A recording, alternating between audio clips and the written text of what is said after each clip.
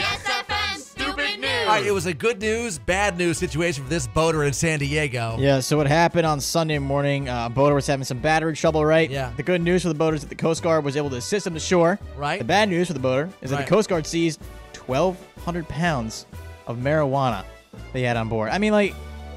I think you have to sit down and think to yourself, geez, I need help.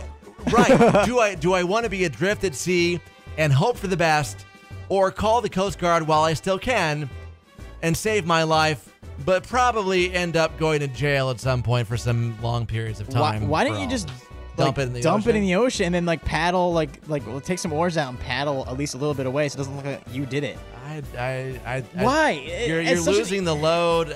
I guess you're hoping they don't. That's a lot of marijuana. Roll the dice, I guess. That's literally a ton. The judge called this next girl the dumbest defendant ever. And yeah, when you think about it, she's pretty dumb. Okay, so Australia's 18-year-old Kyara Blaisley, I'm pretty sure I'm pronouncing that one right. The judge called her the dumbest defendant. Right. Why? Because she stole a tray of sugar from McDonald's. Yeah. And while that would be dumb itself, Kiara then went on Facebook and posted a photo of herself holding the tray with the caption, quote, "I stole a tray of sugar from McDonald's." It didn't take long. Guilty. She's guilty, and she turned the tray over to the police and confessed and was fined $150 for that. $150 fine for that. Kiara, you tray of deserve sugar. that one, let me tell you.